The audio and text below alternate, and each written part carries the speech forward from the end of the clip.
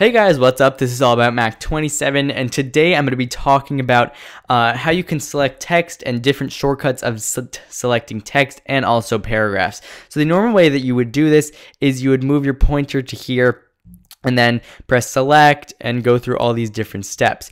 But a different way that you can use it that's a lot easier is all you're going to have to do is double tap the word and then it selects it, instead of going through that whole step to select that one word.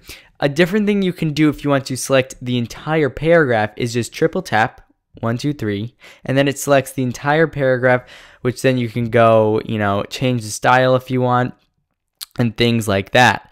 So that is one different way to make your life a little bit easier. Now, another tip I have is that when you have the magnifying glass like this and you go to a letter and say you want to change the U in there, but you dropped the pointer over to the right at the L, all you have to do is swipe left with your finger, and sometimes it does not work seamlessly, but all you have to do is get it in a motion and then it will work for you like that. So you can change it to whatever you want.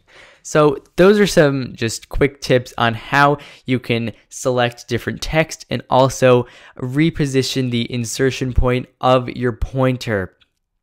Now, if you have any other questions about this tip and this video, please comment below. I will be making tons more videos about the Pages application. If you have any requests, comment below. I respond to all my questions. Please subscribe. I put out videos pretty frequently on this channel and also my second channel, All About Mac. Actually, my first channel, All About Mac 27. Links will be in the description.